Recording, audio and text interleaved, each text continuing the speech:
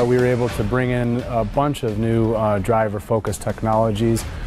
First off is our brand new HUD, or head-up display, which allows the customer to see really a full-color 10.1-inch display that's seamlessly floating out on the hood of the truck.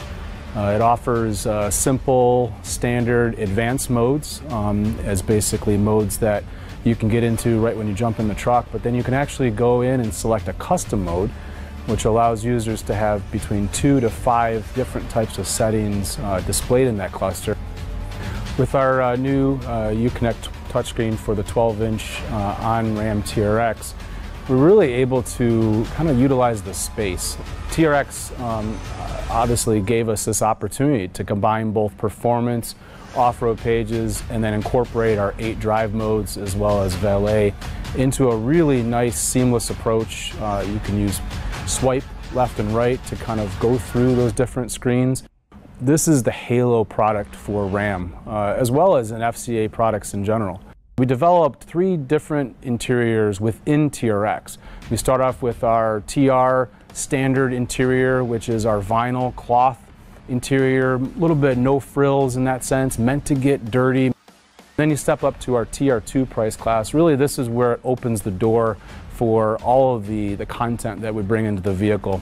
With this price class, you can bring in your heads-up display, you can bring in your digital rear view mirror, you can bring in carbon fiber, also our TRX red accent color package. There's a whole host of features, and a lot of them are standard features. I love the fact that we were able to bring in a flat bottom performance steering wheel, but not just that, we were able to bring, first time for Ram, paddle shifters for the steering wheel, which is a really, really nice feature.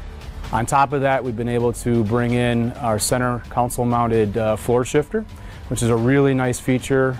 We've displaced the rotary shifter, brought it down to the center console, and actually gone in and added drive modes and a few other things like launch control to that area where the rotary shifter used to be.